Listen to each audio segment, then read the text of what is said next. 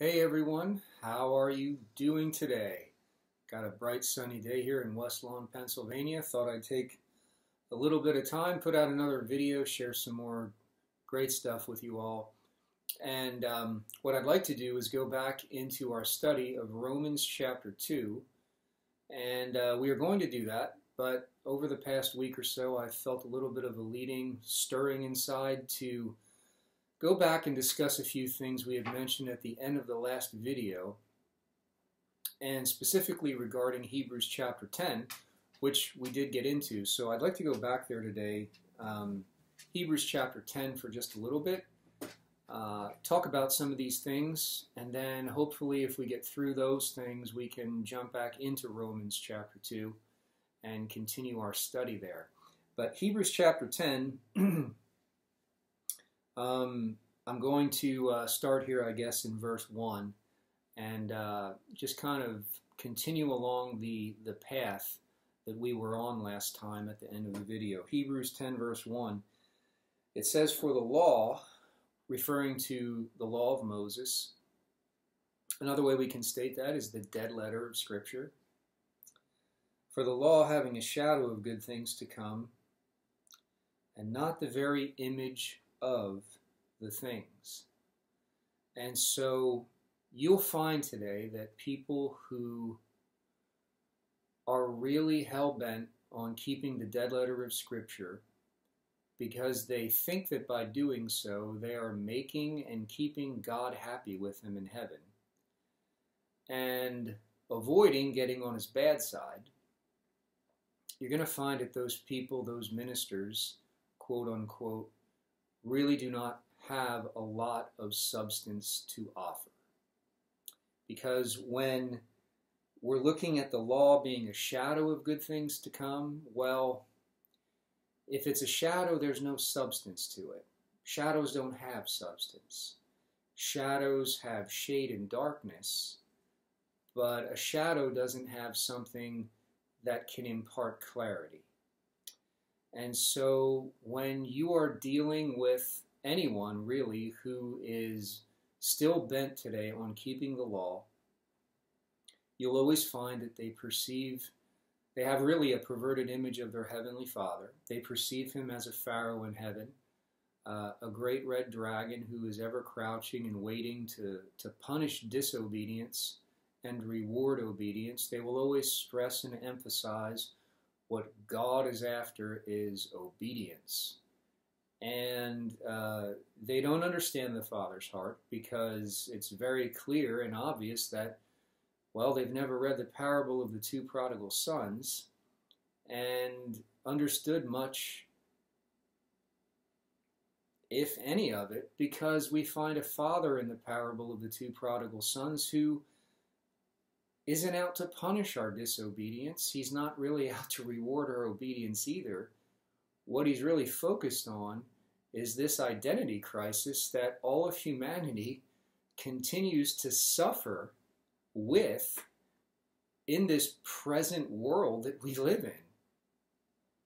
You know, people taking and basing their identities on their gender, their skin color, their ethnicity, all of this outward stuff. And the focus of not only the world, well, the world has always been a little squirrely, but sadly enough, the focus of the church.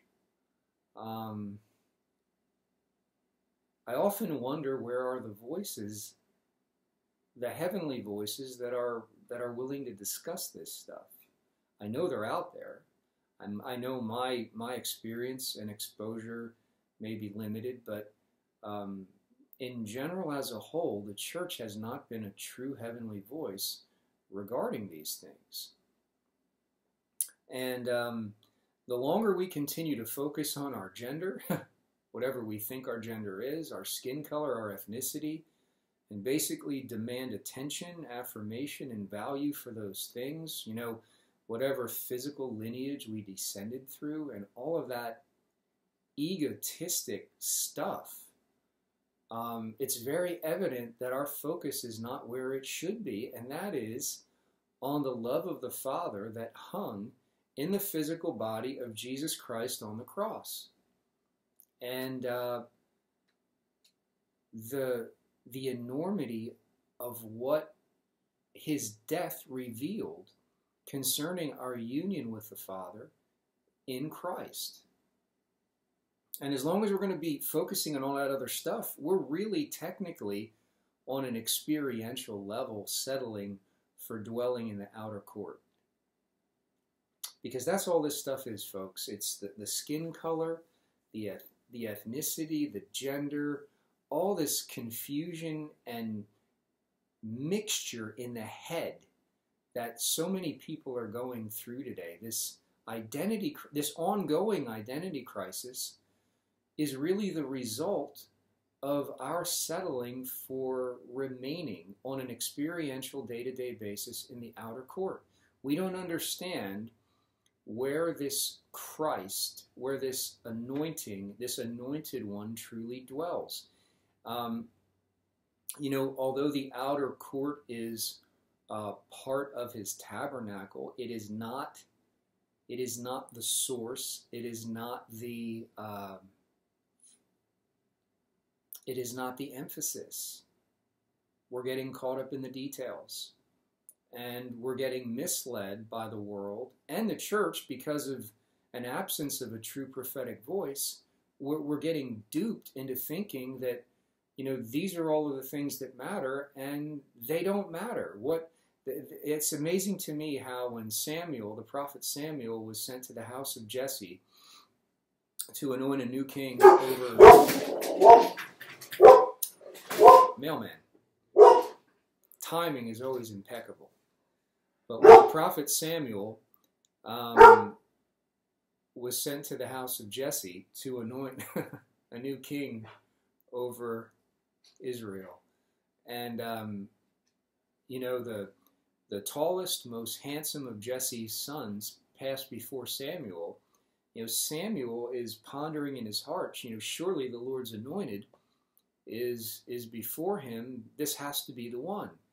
And the voice of the Lord came to Samuel and emphatically, clearly stated, do not look upon his appearance or the height of his stature.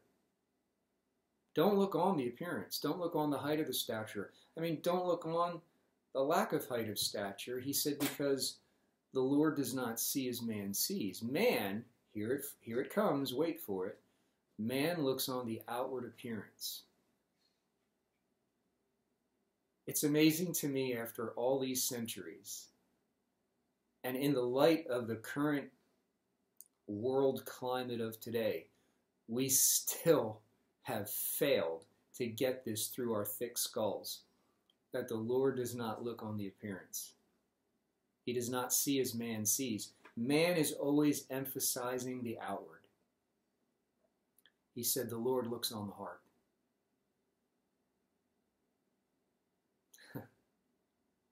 And what's amazing about that whole encounter and scenario at Jesse's house was, back in those days when the prophet came to town, there was an announcement that there would be a feast.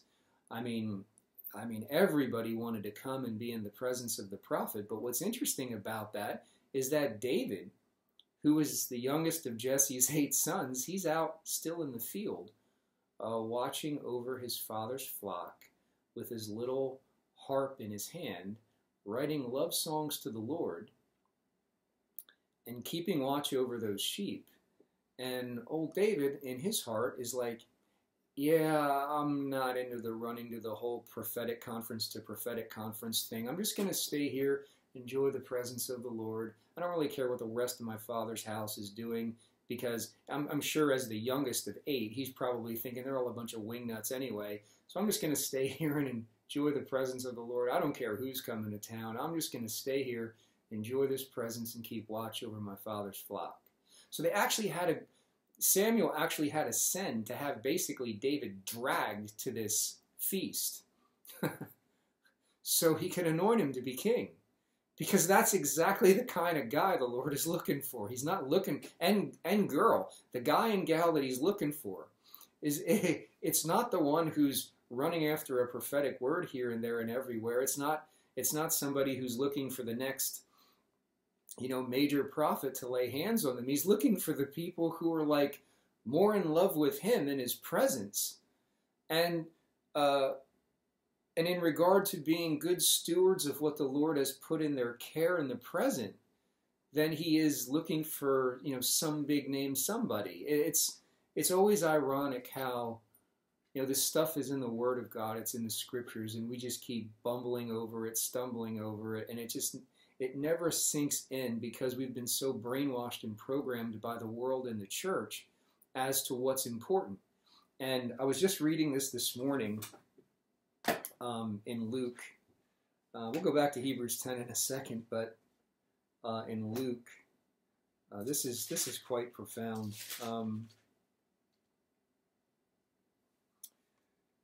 Jesus is talking in context. He's kind of talking and upbraiding the Pharisees because of their covetousness and their love of money. Which, that's not an issue today, is it? But he says here in Luke 16, verse 13, he says, "No servant can serve two masters, for either he will hate the one and love the other, or else he will hold to the one and despise the other. You cannot serve God and mammon." Now, mammon doesn't necessarily just mean money. However, in the context, it is talking about money and the false sense of power and control we believe that it gives us over one another. Hence, all the fightings, all the wars, because, hey, isn't the goal of life to be the one at the end of the day who gets to have their finger on the trigger calling the shots? And what better way to help us achieve that than money, right? Money. Love of money, the love of it, is the root of all evil.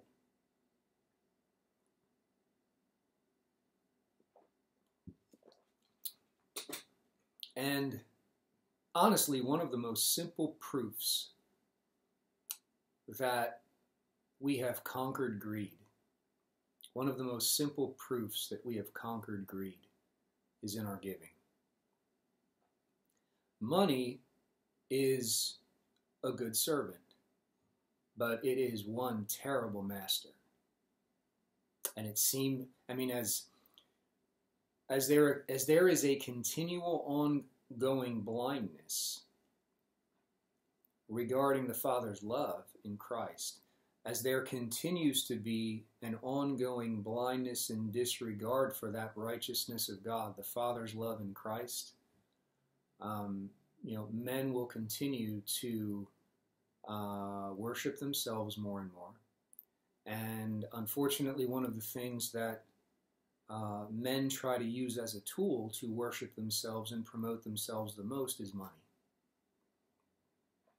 And what's really sad is in the end, in one last breath, we lose it all. Can't take it with us. But man, is money a revealer of the heart and what the heart truly values? I remember years ago, it ticks a lot of people off when I say it, but it's the truth. I remember years ago, I was sitting in my office and I just felt this voice of the Lord just came strong within me and said, "Always remember, son, that you're as busy as you want to be. You make time for who and what is important to you." And he said, "And your money is going into what you truly value. There's no escape." And there isn't. But check this out.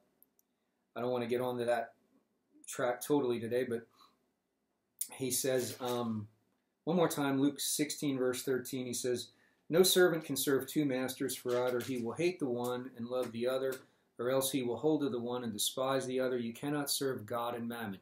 You cannot be a servant of the Lord and be under the control and manipulation of money. Now, mammon also means, in the literal, mammon just means that which you trust in. You cannot serve God and that which you trust in apart from him, which can be money, which is, aside from the kingdom of God, Jesus spoke more about money and the entrapments of material possessions than anything else. In fact, on Jesus' priority list, if you want to call it that, or regarding topics of discussion, the only thing he talked more about in general is the entrapments of the love of money, and the desire for material possessions, power, and wealth over one another, the only thing he talked about more was the kingdom of God, and specifically the Father. Because everything that he was about, everything that he said, did, and demonstrated was to reveal and reflect to the world the lost image of the Father. And it's what he's still doing in his high priestly ministry today.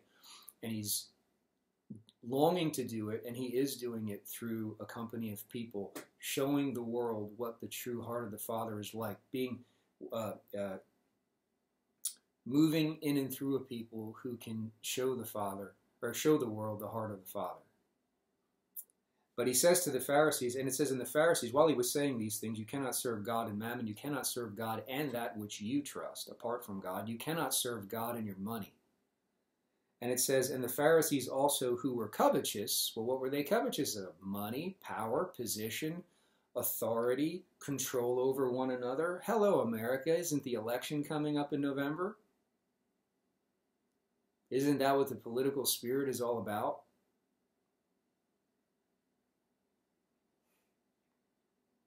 It says, the Pharisees also who were covetous heard all these things, and they derided him. I mean, man, you will not stir up somebody's ire more than when you start touching and allowing the Spirit through you to touch on their money and their possessions. Because most people are controlled by their money and their possessions, their fear of not having it, their fear of not having enough, their identity that's wrapped up in the material possessions that they have. You start messing with that, the reason why their ire becomes so stirred is because their identity's wrapped up in that stuff. Lay not up for yourselves treasures upon earth where moth and rust corrupt, where thieves break through and steal. Yeah, like we've followed after that. Like we've really followed after that, huh? We made a mess of it, haven't we? That's why we have yard sales every week, and our attics and our basements and storage facilities are loaded with crap that, you know, we've purchased, forgotten about, and then one day we wake up and we realize how much garbage we've accumulated in life and how it's cluttering everything and making a mess that we can't even walk around our own house. But yet those same people will say, all preachers want is your money. But look at where yours is sitting, in junk that's littering the house and storage facilities across the country. But again, the money that was used to purchase all that stuff is connected. It's connected to a heart that values it. And so all that stuff is really an outward expression of what the heart values. I'm waiting and wondering when there's going to be a people who actually value the true gospel. I'm not talking American churchianity. That's over. I'm talking the true gospel. But I digress. Check this out. Pharisees also who were covetous heard all these things, and they derided him. And he said unto them, he said, you are they which justify yourselves before men, always seeking the praise of men. He said, but God knows your hearts. There it is again. That's what Samuel said to Jesse. He said, the Lord said to Samuel when Samuel went to Jesse's house, look not on the height of his stature or on his appearance. The Lord does not see as man sees. Man looks on the outward appearance. The Lord looks on the heart. God knows your hearts. And this is what Jesus says. I love it. For that which is highly esteemed among men is an abomination in the sight of God. And what do men highly esteem in context? Oh, the outward appearance and the money that we trust, with which we can create that outward experience or appearance. We trust the money. We esteem the money, the power, and the false sense of authority, control that it gives us, so that we can keep creating this outward appearance, and of course marketing and merchandising it to people, so that we can portray ourselves to the world in the light that we would like them to see us, But in the middle of it all, the Lord's looking at the heart. He's weighing the spirits, the motivations behind why we're doing what we're doing. And so, yeah, man's view of things. You know, Proverbs talks about how men will praise you when you do well for yourself. Men will praise you when you become, you know, financially, outwardly blessed and prosperous, and they'll even want to know how you did it, and you know, they want you to write books about it so they can copy your magic formula. But the Lord looks on the heart. The Lord weighs the spirits.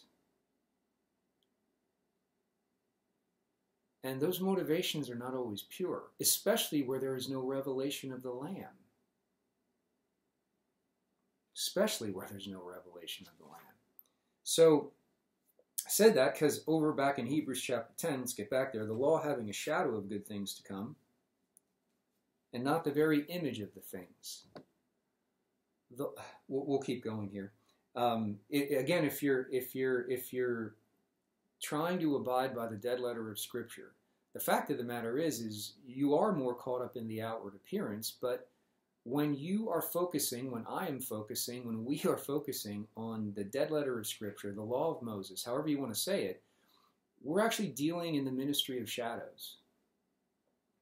And if all I have to offer people is shadows, there's no substance. It says the law can never, with those sacrifices, which they offered year by year continually, make the comers thereunto perfect, complete, mature,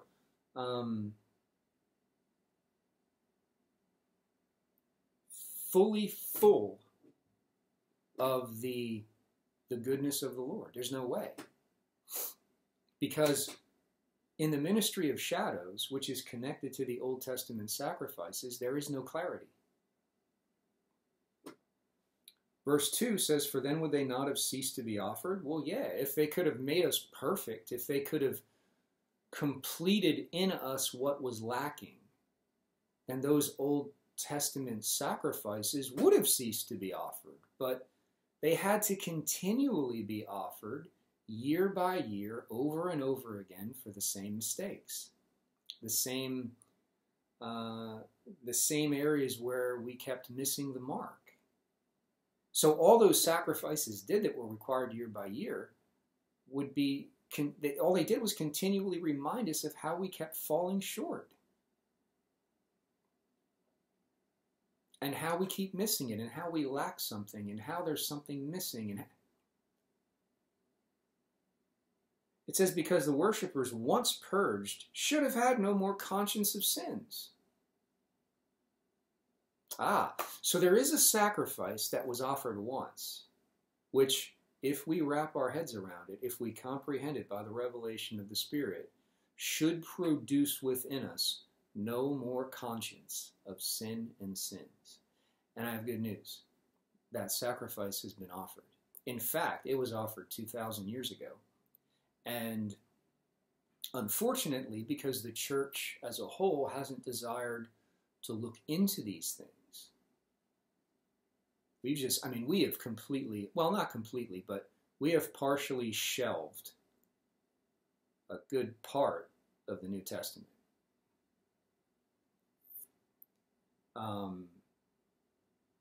And that has massively contributed to the state of affairs that we can see throughout the climate and landscape of our current world. We've messed with this stuff, we've perverted it, we've held a lot of it back, and all it has done is further contribute, like I said, to this ongoing identity crisis. Verse 3, but in those sacrifices there is a remembrance again made of sins every year. Oh, of course. And even today, when you talk to Christians, they're more focused on sin than they are anything else. I mean, most in their speech and in their heart motivation, more Christians than not worship the devil and worship sin, rather than show any evidence of a deep, intimate knowing of this loving Heavenly Father, who actually has kept and is keeping no record of the wrongs ever committed against him. because that's what love does. That's who love is. It says, for it is not possible that the blood of bulls and of goats should take away sins, completely remove them. All those the blood of bulls and goats did for sin was temporarily cover it. But none of those sacrifices could permanently take it away, erase it, and divorce us from it. None of those Old Testament sacrifices that were connected to the dead letter of Moses' law. And see, when we allow ourselves, by ignorance, to come, or choice, to come back under the influence of that dead letter of Scripture, with it, there will also transfer into our conscience an awareness of sin.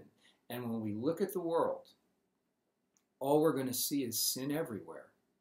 It's like one famous preacher I heard just a couple weeks ago, he's on the internet, expect the Antichrist. I'm not expecting the Antichrist. I'm expecting the manifestation of Christ. I'm not expecting Antichrist. I am expecting the manifestation of his Spirit, the leading of his Spirit, the manifestation of his glory. Why would I live my life in a continual fear and expectation of the Antichrist when I can expect Christ himself to manifest in and through me and touch others? Which would you rather, people? And besides that, Antichrist has been here for 2,000 years. I don't know if some Christians just never choose to read the book of 1 John. But, I mean, seriously. Let's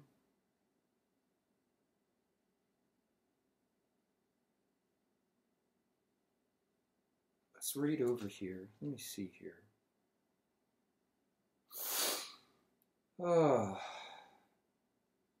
1 John chapter 2, just let's look at it. Yeah, we'll link a bunch of stuff together here in the time that we have. 1 John chapter 2, let's go over here. Verse 15, I love this, because this is going to tie into the covetousness of the Pharisees, what we talked about, and how what is highly esteemed among men is an abomination to God.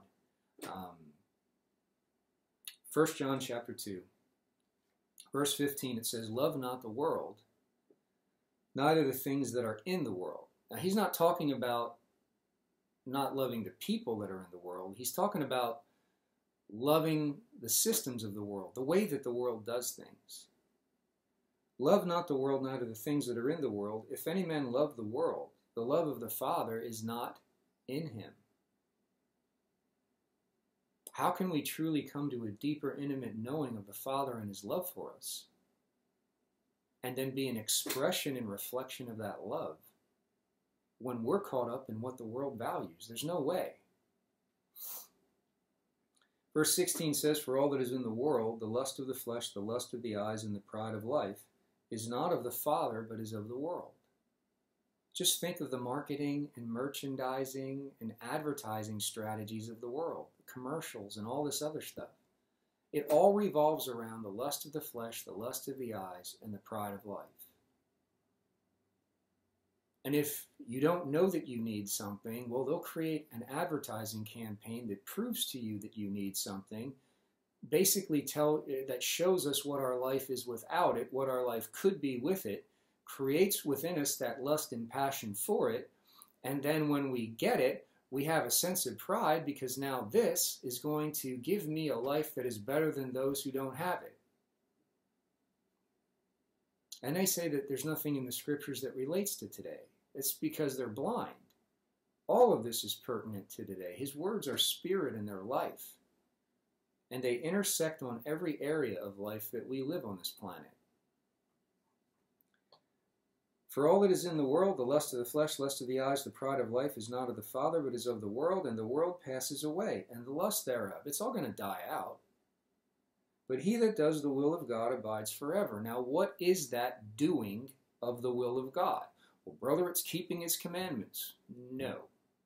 Well, brother, it's doing what the Bible says because the Bible is basic instructions before leaving earth. No. What is it, this he that does the will of God abides forever?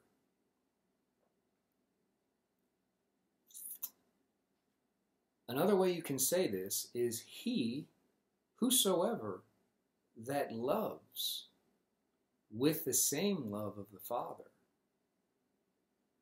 abides forever. 1 Corinthians 13 echoes it. Now abides faith, hope, and love. Now abide faith, hope, and love. But the greatest of these is love.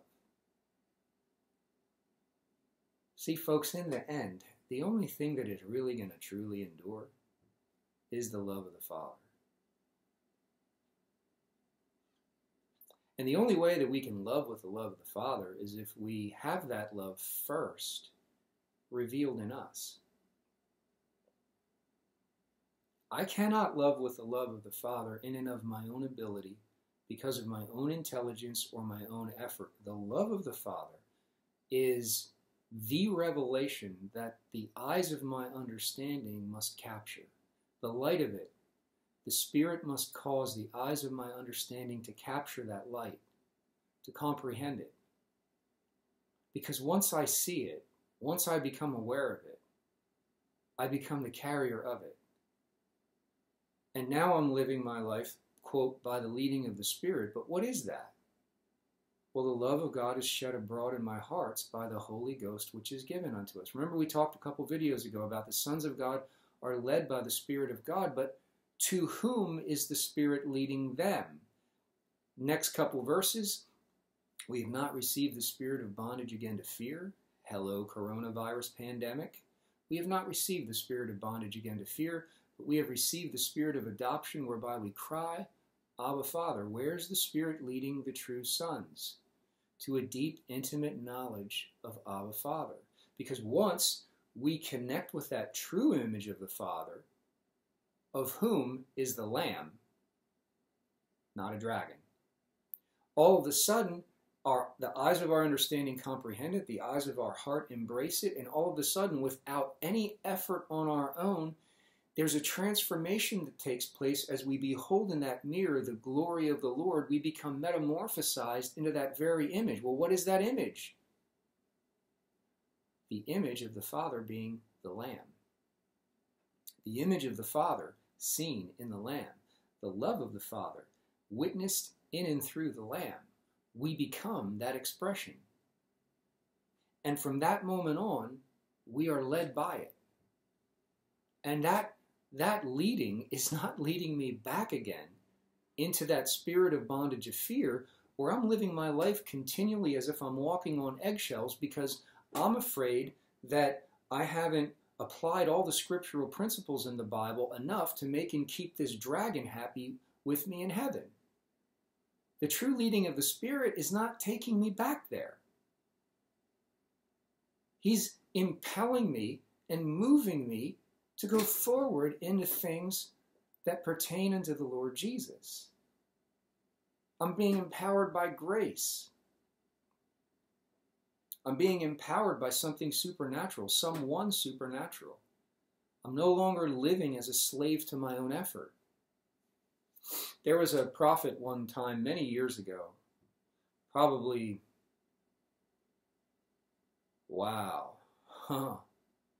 almost 30 years ago, that I ran into. And he said these words, and I've never forgotten them.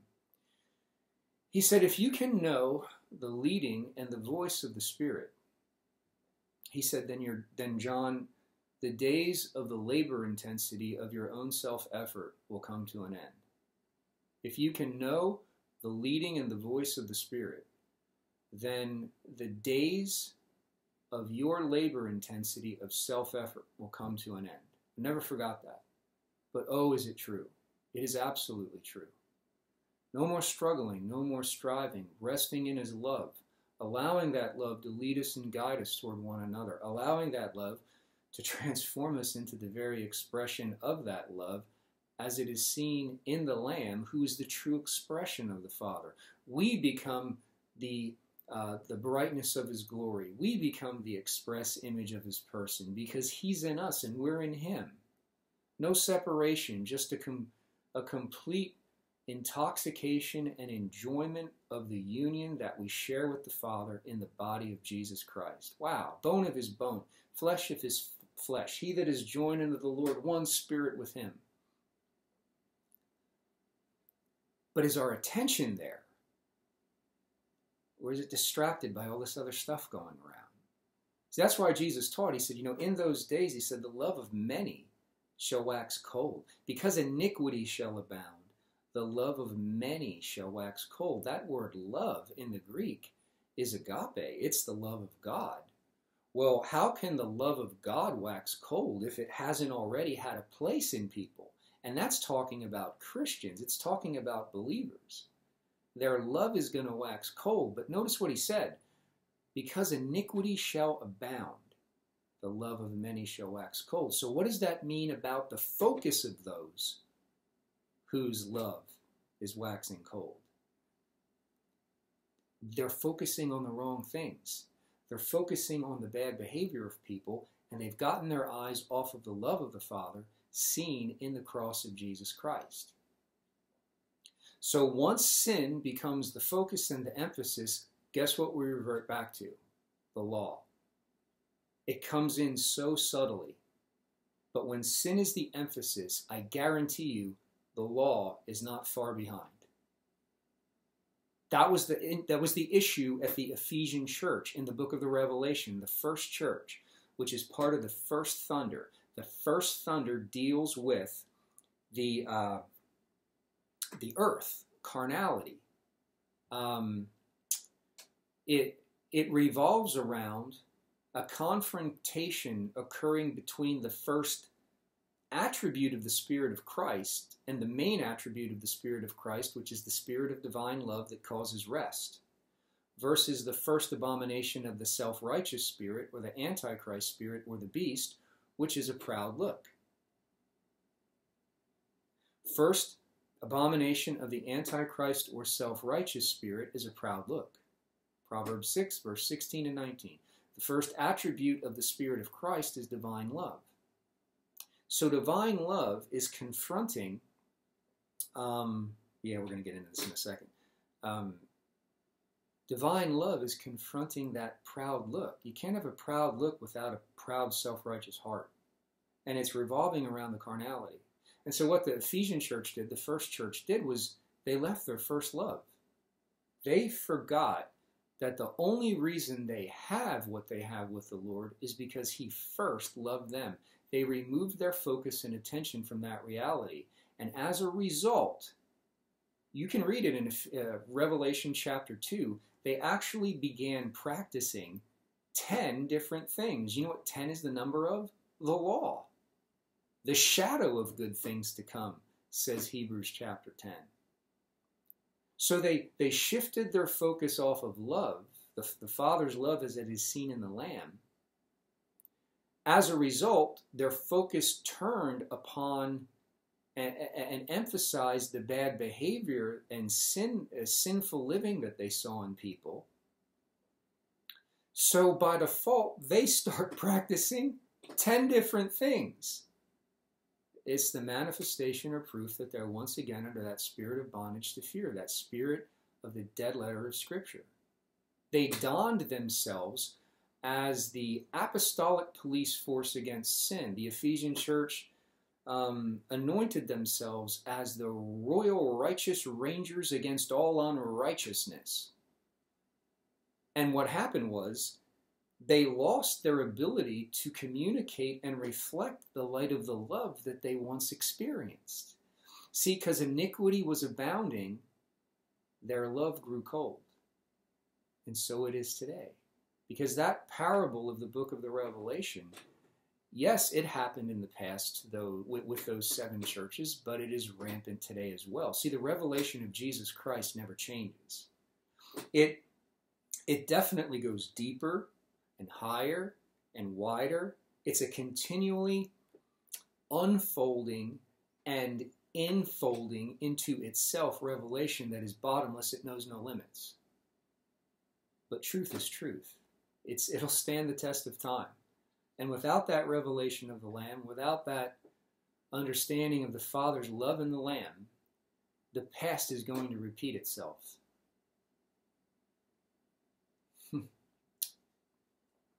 The past is going to repeat itself. I know historians who, put out a lot of books and videos and stuff on how Hitler rose to power. And we're so wrapped up and caught up in ourselves today that we can't even see a lot of those similarities beginning to resurface. We keep giving away our freedoms. We keep trusting in government blindly. And all of it is, I don't want to make a political statement here. It's not a political issue. It's a heart issue. We haven't recognized the king that the Lord has installed on Mount Zion. And because our eyes have been diverted away from him, and we are valuing these outward things, we're trying to come up with ways to sustain further and also achieve more and more. I should say it this way.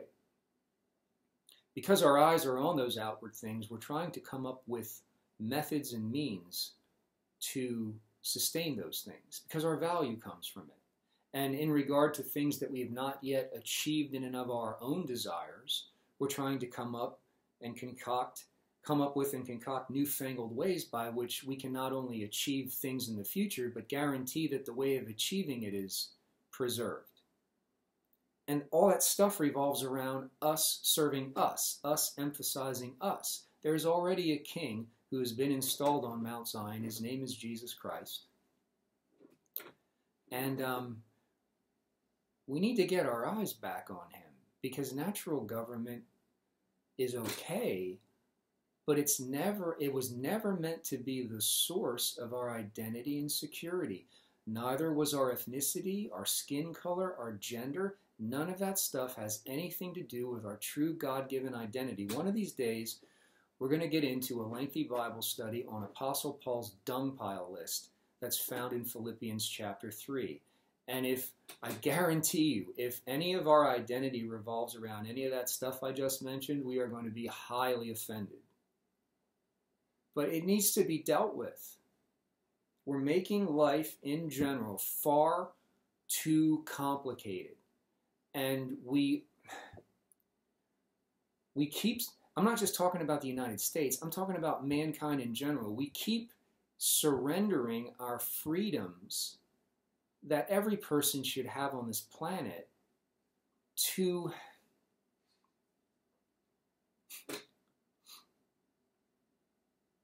really governments which are nothing more than men and women who've been installed in a public office that we're trusting as our source. And if you want to really, the truth about it, all divisions of nations and the subsequent rise of their governments came about as a result of the Lord scattering them where they were attempting to build a tower called Babel. All ethnic and racial divisions, country divisions, and the subsequent governments that would arise to rule over them came from that place. And just so you and I can be clear, that word Babel, well, that's the root of the word Babylon that is given to the harlot church in the book of the Revelation. Initially, it really wasn't a political thing regarding a certain country and its government. Initially, what it really was it was an attempt to build a tower that had steps that could help you reach heaven.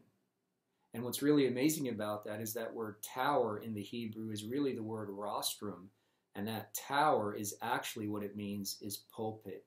Look it up.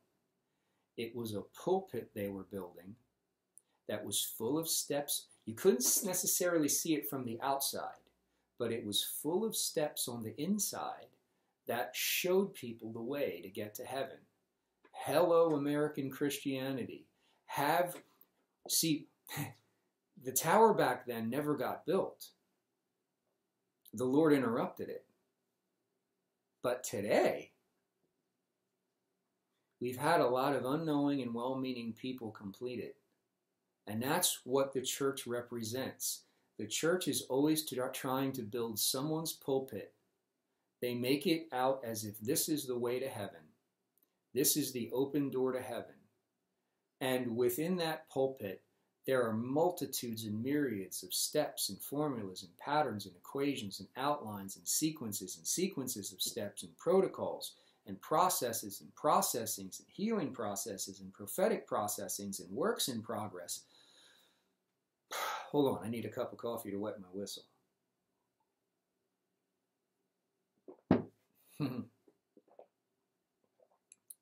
And poor unsuspecting naive people have fell for it, hook, line, and sinker. And look at the way things are today. Still marketing and merchandising steps and formulas and patterns. And, if you do this, it goes back to our study, our exposition on Romans chapter 10, where it says, don't say in your heart, who shall ascend into heaven? Where'd that come from? That's a reference to the tower at Babel. Who shall ascend into heaven? Here are the steps with which you can bring Christ, the anointing, down from above. Don't say in your heart, don't let this spirit of mind or heart attitude be within you, who shall descend into the deep? That is to work up, bring up, or drum up Christ or some heavenly encounter, as if he is deaf, dumb, and blind in death and he can't hear anything. So we try to work up something with a frenzied fervor. He said, but what does it say? What does the righteousness which is of faith say?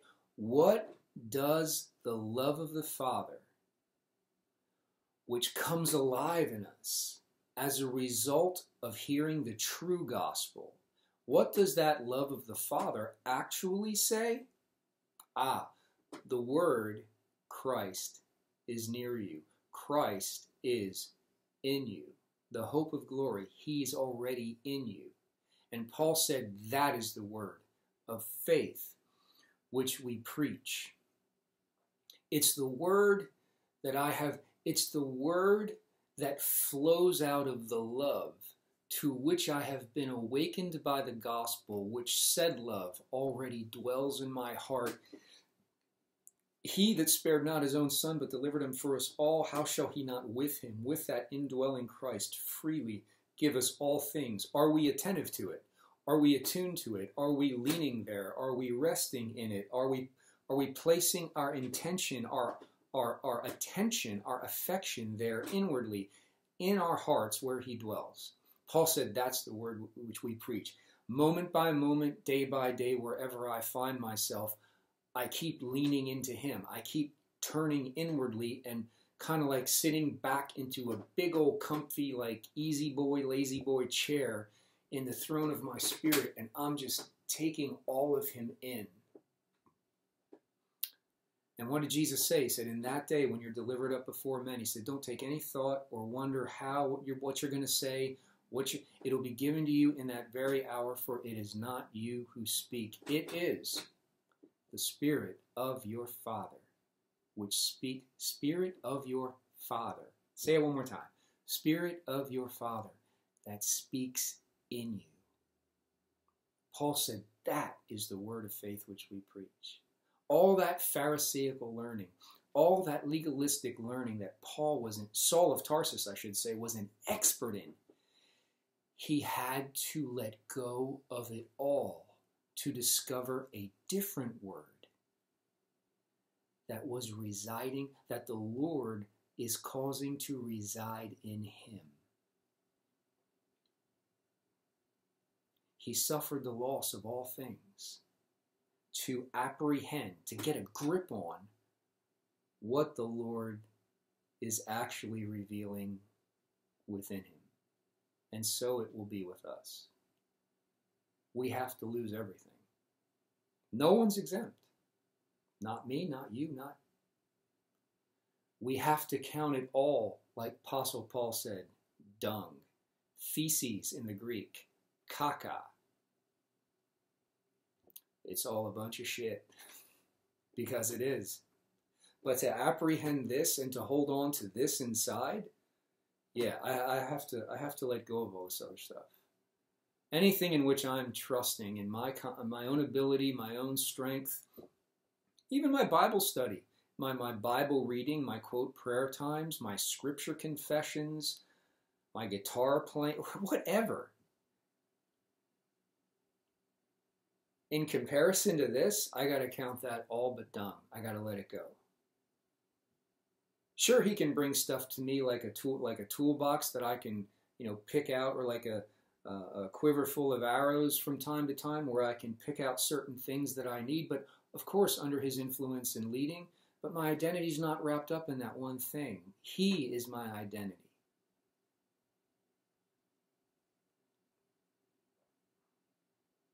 We got to let go of all of that. I count it all loss. Whatever kind of scriptural expert we think we are, you got to let it go. And you got to reduce, we have to reduce ourselves to, like what Joel said in chapter 2, he said, rend open your heart and not your garments.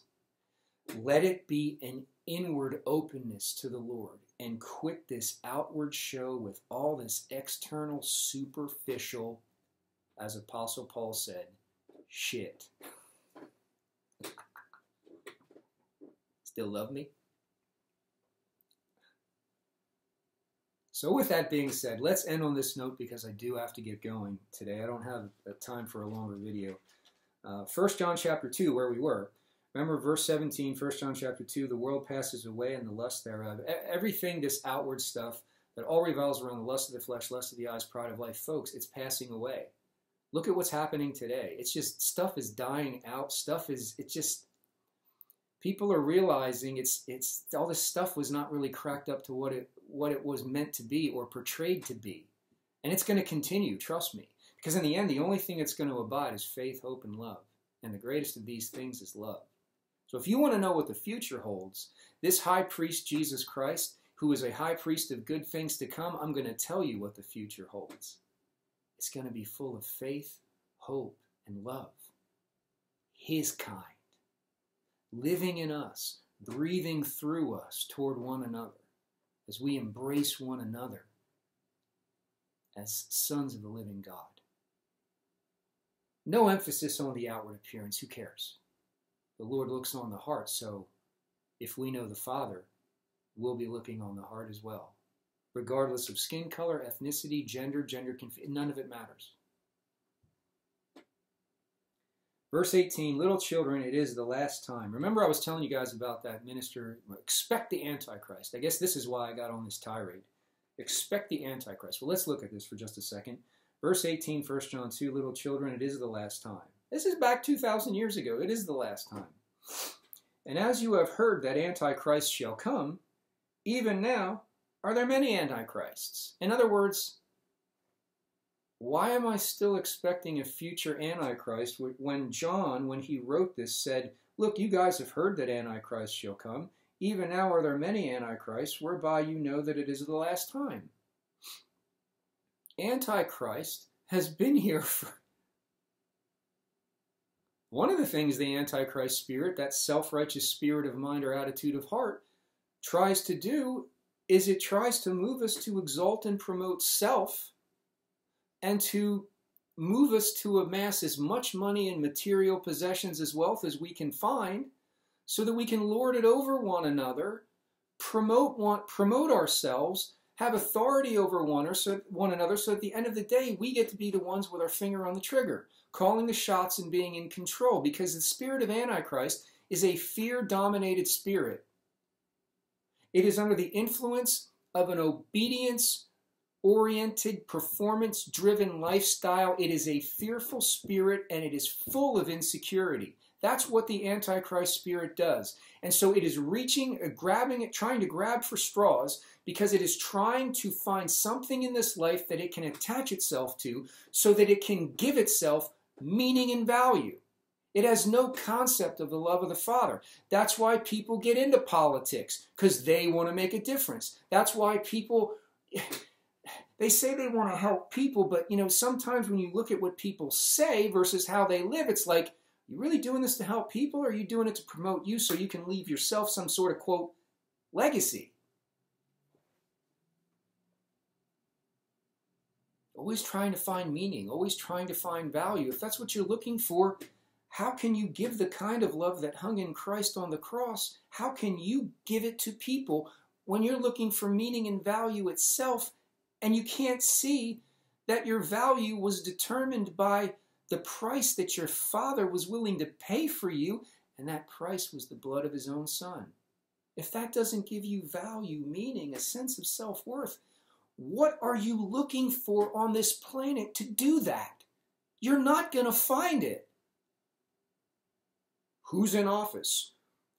Whether we have one of our own in there, whether we don't have one of our own in there, what they'll do for the economy, what they'll do for my paycheck to make life more comfortable to me so I'll have a shot at making it. It's all Antichrist. There's no emphasis on the love of the Father in us that we can pour out to one another versus our trying to have authority over one another.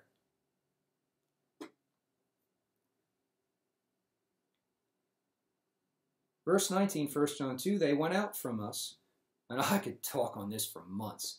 They went out from us, but they were not of us. For if they had been of us, they would no doubt have continued with us. True love doesn't separate itself from people. True love doesn't separate itself from the brethren. But they went out that they might be made manifest that they were not all of us. True love doesn't separate from fellowship with one another. It inspires it. And look at all the separation today. Divided, separated, pretty much conquered by fear. And we're oblivious to what's going on. Slave to fear, slave to men, slave to their opinions, slaves to government. Where is the life that Jesus rose from the dead with, and its piercing, penetrating power in the light of the Father's love? Well, that's all I got for today, folks. I have to run. I got some responsibilities I need to take care of. Hey, check out our website, www.todaysvoice.org. You can sign up to be on our email list. You can choose to donate if you'd like to. We'd really appreciate that. To those who do donate and contribute, thank you very much. You are literally helping us to keep going. So thank you for that.